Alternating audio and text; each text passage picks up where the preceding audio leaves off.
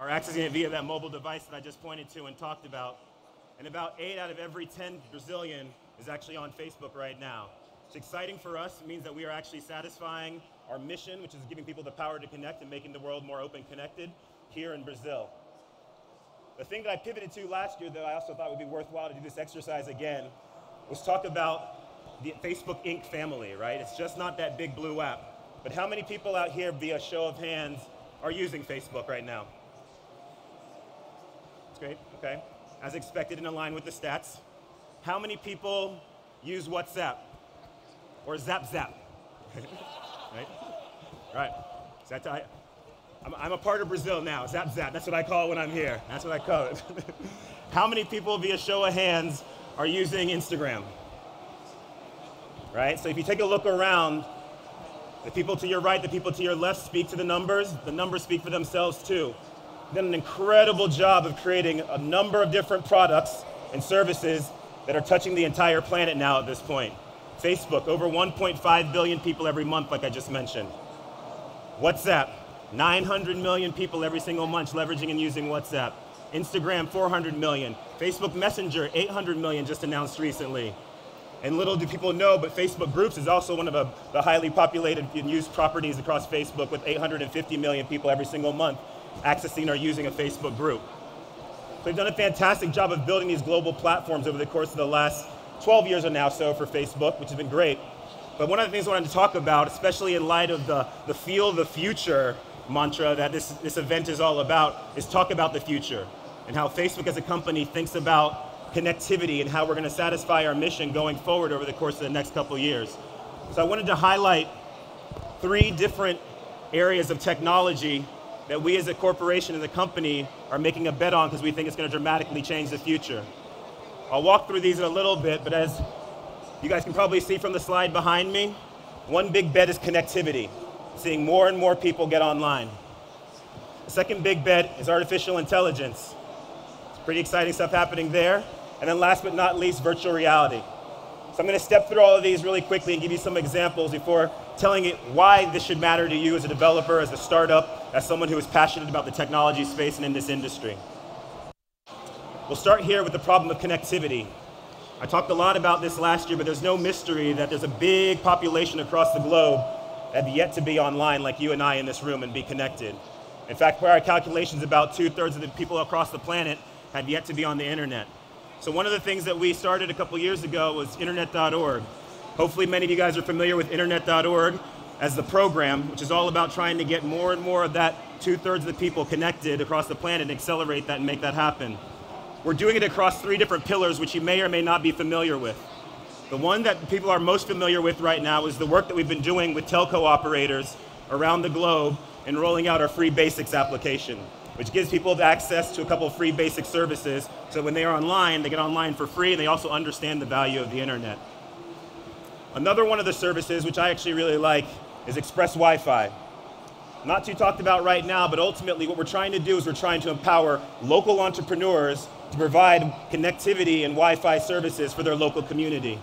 I love the idea of creating entrepreneurs on ground and also along the lines providing connectivity to the people that have yet to be connected. This middle piece is actually some of the most exciting stuff. So for those of you that like James Bond or Mission Impossible, that's where a lot of that work is happening right now, which is in our connectivity labs. Really interesting projects that I'll talk about. One with which is we have a laser team in California, where I just came back from, who's done some incredible work over the course of the last year to accelerate the amount of data that they can provide via laser beam.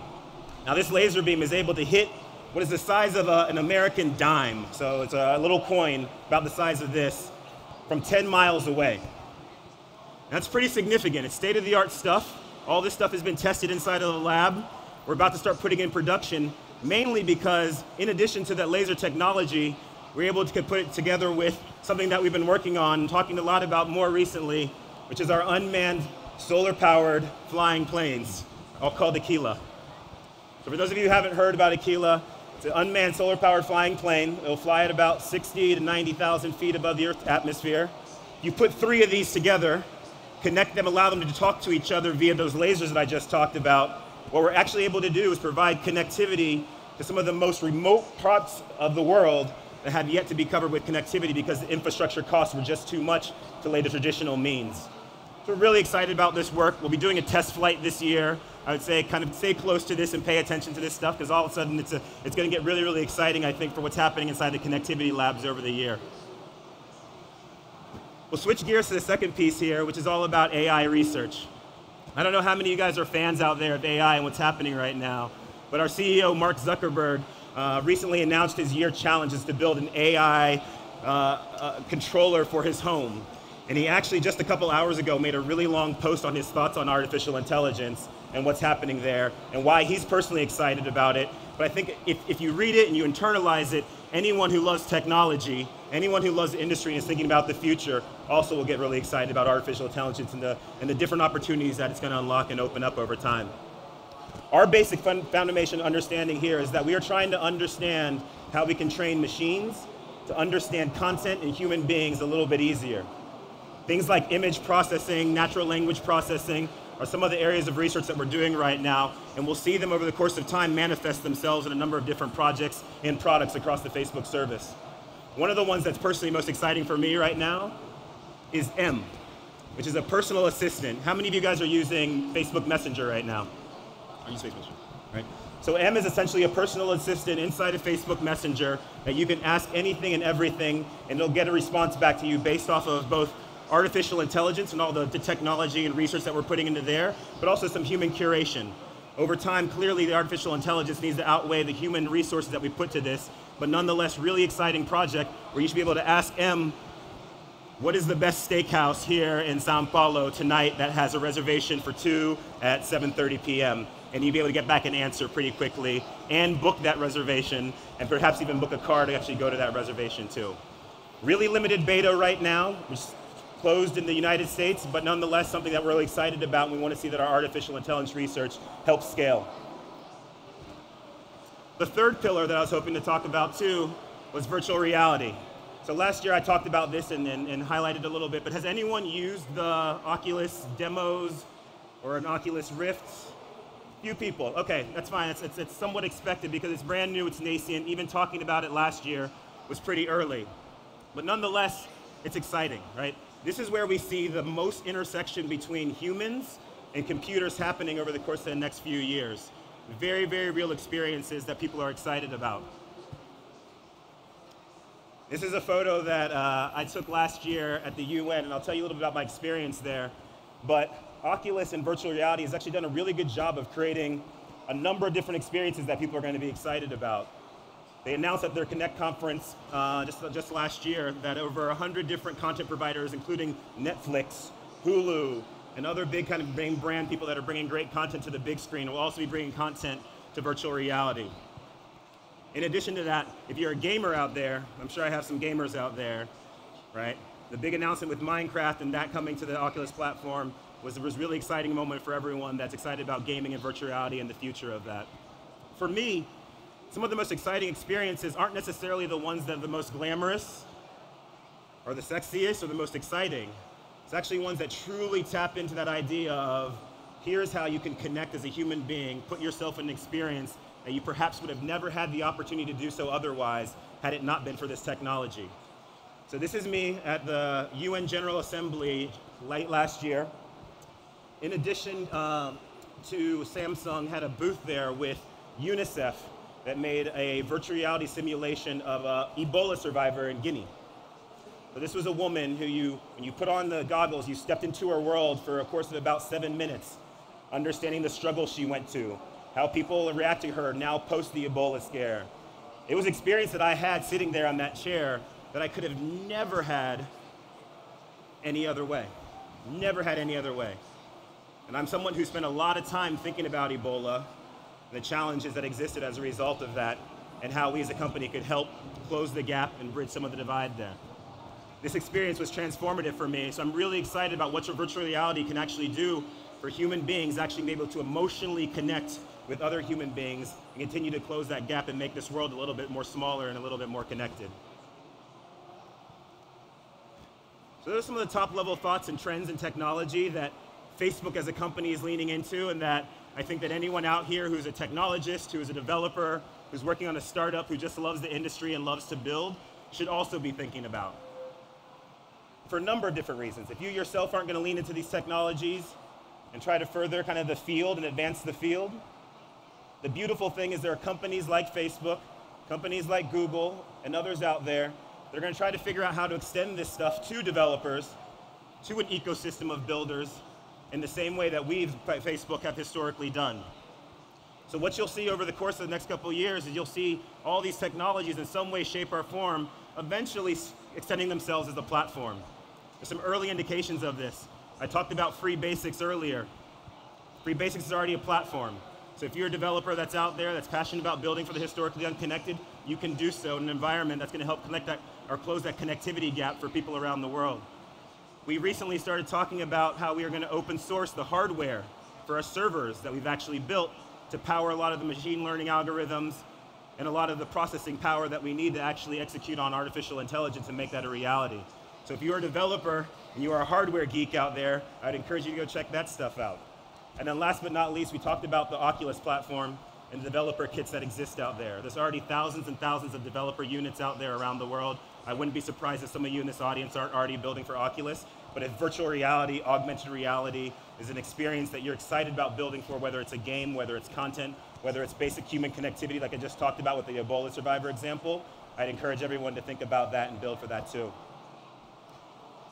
The other thing that we're committed to is Facebook, not only just building platforms that help you build, grow, and monetize your applications, but also building programs that support developers that are excited about building, growing, and monetizing their applications. One of the programs that we've talked about extensively is FB Start. I don't know if anyone is an FB Start member out here. Very few? Okay. So at this point, there's now about 7,000 FB Start members across the entire globe. FB Start was an opportunity and a program that we wanted to put together in order to make sure that we could identify high potential startups and entrepreneurs, build a like-minded community, and support them with benefits, tools, mentorship, anything along the line that's going to help unblock some of the roadblocks that typically people have getting their app, their startup off the ground, and truly build beautiful products for the people that everyone in this room is probably trying to touch. So if you haven't looked into FB Start, I would encourage everyone to go to fbstart.com and look into that as a program. And we'll continue to do those programs out into the future. We'll pause here for a second, because I started off the talk talking about how different my trip was just last year than even this year to 10 years ago when I had to use a bunch of physical goods and how mobile technology changed all of that. So if I had to predict or I had to foreshadow what a trip to Brazil for me from California might look like 10 years into the future, probably even 5 years into the future, it's probably not me whipping out an app to get from place to place. It's probably actually me just tapping my glasses, right? And letting augmented reality or virtual reality take over and showing me how to navigate from point A to point B, right? It's not me tapping on an app to book a flight or to book a hotel or to book a car. It's probably me actually chatting with my artificial intelligence when it's me pushing this M, saying, hey, can you get this all done for me and book it for me in a way that's meaningful and memorable? These are the experiences that I continue to be excited about and I'm looking forward to seeing happen in the future. I hope you guys are too. Last year when I ended my talk, one of the things that I did is I took a step back and I wanted to share some of the culture and the ethos of Facebook and the reason why we continue to be innovative and forward-looking and why we're building and why we love a community of builders and like-minded folks like you guys. And I highlighted some of the posters that you can find on any Facebook office around the world that essentially capture some of the mantras and thoughts that we hold near and dear to our heart. Instead of rehashing some of the old ones, one of the ones I wanted to talk about was one that just came up last week. So I had my global team in for an offsite, and we went to the analog research lab, which is essentially the photo printing lab, the poster printing lab. And the team had the opportunity to create a brand new poster, which I hadn't seen before, but nonetheless resonated with me and hopefully resonates with a lot of you guys. So you can't see it on or maybe you can see it on the print right there, but ultimately this was the poster. It's your turn to change the world, right? This is something that I've personally believed at Facebook for the last 5 years. Every single day I've stepped into the office. I think if you were to grab any of the Facebook colleagues out here that also have been here for a number of years, or even day 2, they also believe in this wholeheartedly too, is that we have the opportunity. You saw the size of the platforms. You saw the forward-leading technology that we're investing in, we're spending time researching. Those type of things are going to change the world, and I hope everyone in the seats, everyone here in this room knows that it's just an idea. It's a line of code. It's ultimately just caring about a problem that allows you to change the world, because we have the power to do it, given the fact that the technology is advanced to the place that it is these days. So I'd encourage everyone, I want to leave everyone with this. It's your turn to change the world. Hopefully you guys are all out there building and excited about what you can do for the future.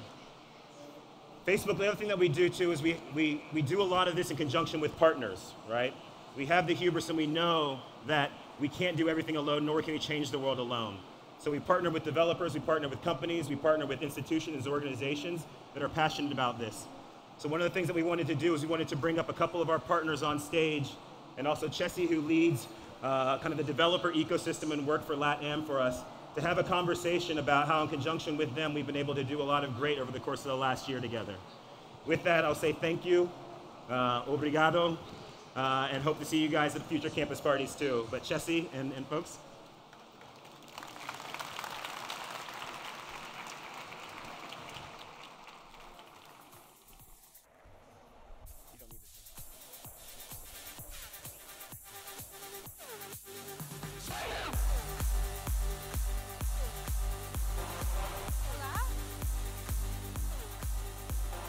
Hello? Hola! Tudo bem? Hi, my name is Francesca. It's really nice to be here. I cover, as Ime said, the developer ecosystem in LATAM. I love Brazil. Last year I was here for 3 months. I love the people, the culture, the music, the food. So being here is like being at home. And I've recently started taking Portuguese classes. So I'm going to speak in Portuguese. I'm going to ask the questions in Portuguese. I'm really sorry, my accent is terrible. It's really, really bad, so bear with me with my accent, and I'm going to use my phone to ask the questions, but they'll be in Portuguese. We have 2 of our greatest partners here. When Ime was saying that Facebook is a company that really focuses on partnership, we wanted to use this opportunity for you to hear from Brazilian developers. People that are doing disruptive, innovative things in your community and that are growing businesses that started off in universities just like you. They were at campus party, they were thinking about the ways that they could build a better product, and they've been engaged with the ecosystem. After the presentation, we have Facebook t-shirts for everyone. So we hope that you guys stick around and then afterwards migrate over to the left-hand side to grab your t-shirt. So with that, Marcia, let's start with you. Can you give us a little bit more background about yourself? Marcia is a VP of product for Minha Vida. How many of you have used Minha Vida or know about Minha Vida? Okay, well, we're going to get these numbers up after this. Marcia is not only the VP of product, she has been in technology for over 10 years, is a woman in technology, is a mother, and leads a huge team that's really thinking about the healthcare ecosystem here in Brazil. É prazer estar aqui com vocês hoje. Estou agradecida pela CISI, que eu vou acabar falando em português, o que vai ser muito mais fácil. Então, hoje aqui eu estou representando o Grupo Minha Vida. Hoje, no Grupo Minha Vida, a gente tem 3 grandes marcas. Tem o próprio Minha Vida, que é o maior portal de saúde e bem-estar da internet hoje. A gente tem mais de 22 milhões de pessoas que acessam Minha Vida. E talvez vocês tenham mais contato com 2 grandes aplicativos que a gente tem dentro do Grupo Minha Vida, que é o Diet Saúde e o Tecnonutri, que são aplicativos de educação alimentar. Contando um pouquinho da história do Grupo Minha Vida rapidinho para vocês. O Grupo Minha Vida começou em 2004, há 12 anos atrás. Partiu de um propósito do nosso fundador, que é o Daniel. Ele tinha uma doença crônica na época, e alguns anos antes, aliás, de 2014, 2004, e ele foi buscar informação na internet e não achou nada de qualidade sobre a doença dele. E ele falou, puxa, existe um oceano azul de informação de saúde na internet, apostou nisso na época, começou um negócio com o Diet Saúde, que foi um negócio que a gente considera super disruptivo, porque é um negócio que permitiu conectar pessoas a nutricionistas. É um programa de dieta online que deu acesso emagreceu já muitas pessoas. Então, ano passado, a gente emagreceu 1,5 milhão de quilos, é quilo pra caramba. E a gente adquiriu o Tecnonutri no ano passado. Então, é uma empresa, para fechar aqui para vocês, que começou uma startup, hoje é uma empresa de 60 funcionários, é uma empresa digital lucrativa, o que é muito difícil. Eu, como a Cizi falou, eu trabalho há mais de 10 anos no mercado digital. Comecei minha carreira na editora Abril, trabalhei muitos anos lá e estou há 5 anos no Grupo Minha Vida. E nesse tempo é muito difícil encontrar uma empresa lucrativa e digital. Então, assim, é uma inspiração trabalhar lá. Espero contribuir com vocês hoje aqui nessa discussão. And then we also have Marchetti here with us. Marchetti is the head of product for all mobile apps. Who knows of mobile? Okay, iFood, Resolve. There's about 40 of them, so we're not going to name all of them. Marchetti leads all of the product integrations across all of their different apps and is currently getting an MBA. So he's balancing work and getting the MBA. We work very closely together. Marchetti, will you tell us a little bit more about your background? Bem-vindo a todos. Eu comecei com programação, eu programo até hoje ainda. E misturo um pouco de programação, tanto iOS quanto qualquer outra linguagem de servidor, com a parte de marketing. Então, no final das contas, eu programo e trabalho com a parte de produto e marketing, distribuição e mídia, horizontalmente todas essas empresas, todas investidas. Então, o meu background é bem completo, assim, e eu vejo uma grande oportunidade. Todo o mercado de desenvolvimento ainda de apps tem bastante para crescer ainda. Ok, começamos em português. Como estava sua indústria há 10 anos atrás e qual diferente ela está hoje do que você imaginava, Márcia? Bem, como eu falei, há 10 anos atrás, acho que a gente foi disruptivo na cadeia quando lançou um programa de dieta online. O nosso fundador me conta que, na época, todo mundo chamava ele de maluco, o negócio não ia dar certo. E a gente insistiu, né, e hoje tem um dos apps mais baixados da categoria de saúde, com mais de 5 milhões de instalações. Então, o que a gente sentiu, no fundo, é a evolução que aconteceu nesses 10 anos é muito no mercado de aplicativo, né? Eu acho que o que a empresa mais sentiu que tem de oportunidade hoje em dia, que não existia há 10 anos, o mundo de apps é um mundo muito mais simples de se desenvolver e eu acho que de entrar do que o mundo de web. Então, acho que tem uma grande oportunidade para todo mundo que está aqui e tem boas ideias aí. Você se considera ser disruptivo? A gente se considera. Eu acho que disruptivo, a gente encara tudo que muda uma cadeia de alguma maneira, né?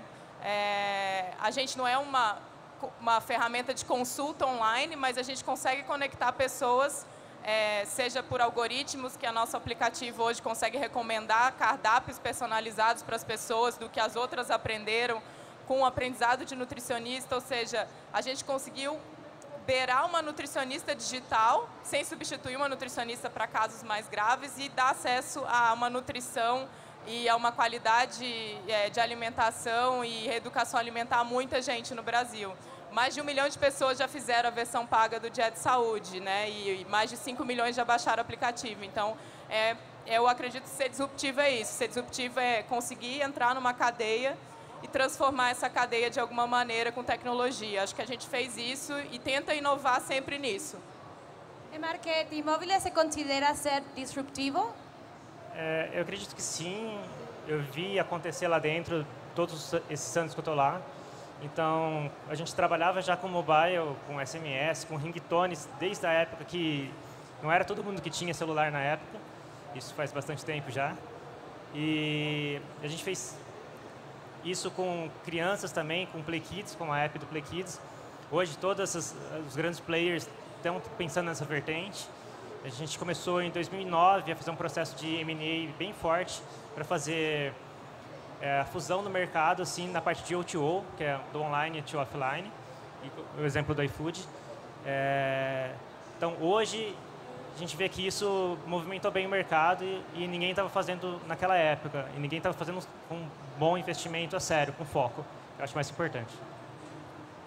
Como você pretende escalar e crescer o seu negócio? Acho que primeiramente precisa ter bons parceiros. Na parte de inovação, a gente trabalha muito com as ideias e validando os projetos. E você precisa ter a mesma ferramenta que você valida e a mesma ferramenta que você cresce, que você investe a sério, você escala global. Porque senão você está trabalhando com dois tipos de produtos e dois targets, dois públicos totalmente diferentes. Então, você precisa, depois que descobriu, seguir da mesma forma, com as mesmas ferramentas, desde o início, e ter foco e movimentar. Quando a gente descobre, a gente movimenta pessoas, recursos para fazer isso acontecer. E quais ferramentas ajudar a chegar a isso? As plataformas do Facebook, né? Então a gente usa bastante a parte de login, a parte de analytics, a gente usa toda a mídia, todos os tipos de mídia a gente faz, desde vídeo, app install, que são as principais, eu acho, para a gente.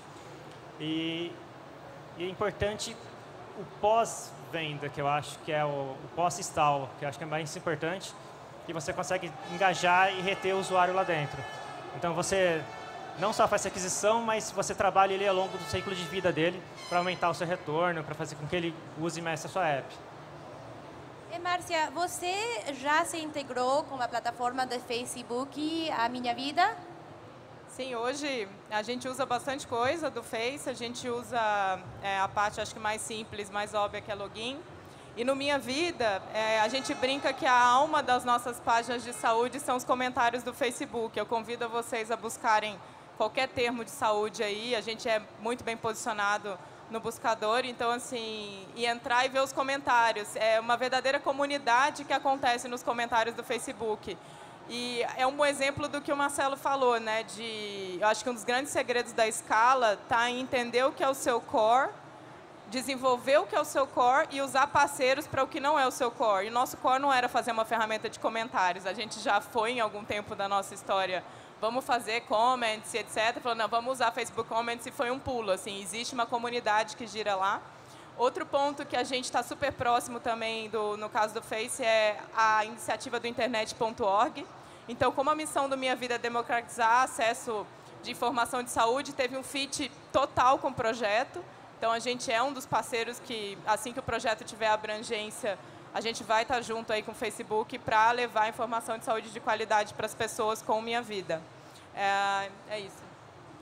Mudando de assunto um pouco, quais são as maiores oportunidades do Brasil?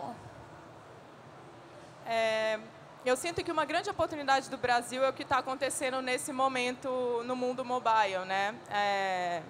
Eu sempre acreditei nisso. Eu comecei minha carreira no mobile, era parceira das empresas antigas que o Marcelo trabalhava. E lá naquela época a gente já via a inclusão digital acontecendo pelo mobile. Eu acho que tem muitas vezes na cabeça das pessoas, as pessoas vão comprar um computador para iniciar no mundo digital. E o que a gente tem visto, tanto no Dia de Saúde quanto no Minha Vida, são pessoas que não é que elas só acessam o mobile porque é mais conveniente. O mobile é a única ferramenta de acesso delas. Então é importante ter isso em mente. Assim, essa é a oportunidade, acho que, de países de terceiro mundo. O mobile é a inclusão dessas pessoas. Então, tem marcas que vão ser construídas no mobile, né? E volto a falar dessa oportunidade do mundo dos aplicativos. Então, acho que mobile no Brasil é uma grande oportunidade, não só no Brasil, mas acho que todos os países de terceiro mundo, essa inclusão digital tem acontecido e vai acelerar cada vez mais com o mobile. Marchetti, mobile e mobile. Pode falar um pouco mais sobre esse tema? A Móvel começou na Unicamp, lá em Campinas, dentro da empresa Júnior. Isso virou... A gente já trabalhava, né, nessa parte de mobile, eles começaram com isso. E quando foi mais ou menos em 2009 que a gente começou esse processo de fusões, aquisições, que a empresa começou a crescer bastante. Hoje a gente tem 4 ou 5 vertentes principais. Então a gente tem o iFood com a parte de comida, Chef Time, Fresh Time, que você pode cozinhar em casa. A gente tem a parte de same-day delivery com rápido, um sistema, uma camada de transporte. A gente tem parcerias com empresas de Latam, de ticketing, lá no Peru, por exemplo, que é a parte do O2O que eu estava falando também. E a empresa começou a crescer bastante, a gente transformou a parte de mobile content, então ela acompanhou a evolução também. Hoje a gente trafega mais de 1 bilhão de mensagens por mês dentro da nossa plataforma, para vários tipos de clientes e serviços diferentes. Já está em vários países, mais de 900 funcionários, com escala global. E quais as principais características dos desenvolvedores brasileiros podem ajudar a ter sucesso empreendedor? Eu acho que a parte que já foi citado aqui, né, que você não reinventar a roda, você não tentar fazer tudo sozinho, não trabalhar isolado ali no seu mundinho, que é fácil acontecer. Você está lá no seu escritório, você não ir para a rua, você não procurar pessoas para te ajudarem e você não focar no que é o seu produto, no que é a sua hipótese para você testar. Então, eu acho que isso é super importante. E aí, nesse caso, você vai para as ferramentas que já estão no mercado, as ferramentas que o Facebook tem, por exemplo, que te ajudam a sair do zero muito mais rápido e lançar e testar a sua ideia bem com mais agilidade, porque o mercado é concorrido. Márcia, existe algum tipo de conhecimento que desenvolvedores brasileiros devem buscar para diferenciar-se no mercado? Eu acho que uma coisa interessante, né, que quando a gente fala em desenvolvedor, e falando já o gancho com o mercado de aplicativo, que a gente começou essa linha aqui, a gente pensa muito em tecnologia, né? E eu falo que app tem a oportunidade de ter o profissional mais multifacetado possível, né? Então, a gente vê apps sendo criados, às vezes, com 1, 2 pessoas, só que não é um desenvolvedor comum, é um cara com uma visão de negócio muito legal. Então, eu acho que talvez, se você é desenvolvedor, a minha dica é vá procurar livros, não é faculdade, não é curso, mas tem muito livro legal sobre proposta de valor, sobre modelo de negócio, né, os canvas, todas as ferramentas são muito importantes, porque nesse universo de app, como eu falei, é mais simples de entrar, mas é uma briga feroz com players globais. Então, a sua proposta de valor tem que ser muito clara, né? Às vezes ela tem que ser, a minha dica é muito simples e muito clara. Porque às vezes você vai tentar resolver milhares de problemas das pessoas e talvez se você focar em um e resolver ele muito bem, esse que vai ser o diferencial. Então, eu acho que estudar um pouco sobre proposta de valor e modelo de negócio é super importante. Qual é o conselho mais valioso que você pode dar a empreendedores aqui hoje? Bem, eu já esbarrei com algumas pessoas aí, né? Eu acho que primeiro ponto, acabei de falar, uma proposta de valor clara e simples. E segundo ponto, se você está fazendo um app, pensa nele global.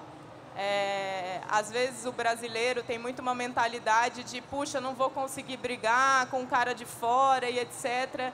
E eu acho que o brasileiro tem que ter mais autoconfiança. Acho que a gente tem até o exemplo da Movile, que é a empresa do Marcelo, que são cases internacionais. O meu CEO estava em Harvard fazendo um curso e estava o case em Harvard do Play Kids, que foi feito no Brasil. Então, a gente tem que ter orgulho do que a gente faz aqui. Eu acho que tem muito potencial dentro do Brasil. Então, ousem. Acho que se estiver fazendo um aplicativo, pense em global. Não pense só em ser um aplicativo para o Brasil.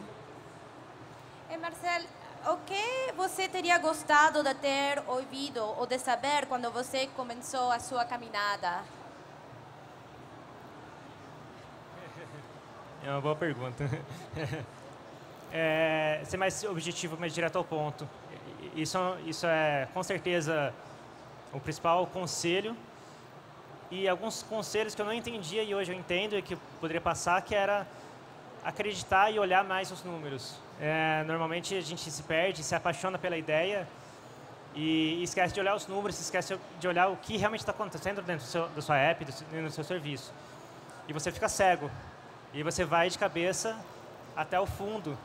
E você não precisa ir até o fundo, você para um pouquinho antes. Se você acreditar e olhar, for sistemático em olhar e acreditar, e entender os números todo dia.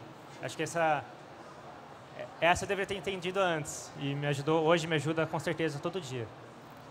E finalmente, qual é a empresa ou startup que você deseja que tivesse começado com você?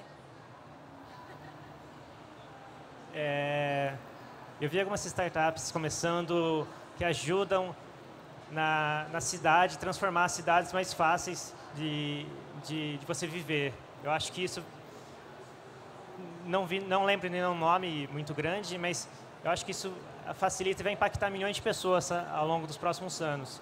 Cada vez mais tem mais pessoas e esse tipo de informação, de serviços, ainda vai impactar bastante. É uma das coisas que eu gostaria de ter feito. E Márcia, qual é a empresa ou startup que você deseja começar?